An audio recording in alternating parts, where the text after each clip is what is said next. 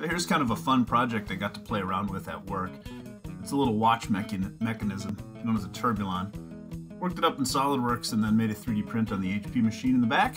And then got to put it together. So the cool thing about these things is basically clocks are little frequency generators with a power source that's slowly metered into the clock. This one uses an escapement. There, I'm putting that together right there. The escapement basically works by a little ratcheting gear mechanism. And the gears interlock and it slowly meters energy from the spring into the system. The entire thing was 3D printed except for a bearing, 608 roller skate bearing, and a couple of graphite rods. And there you can see it working.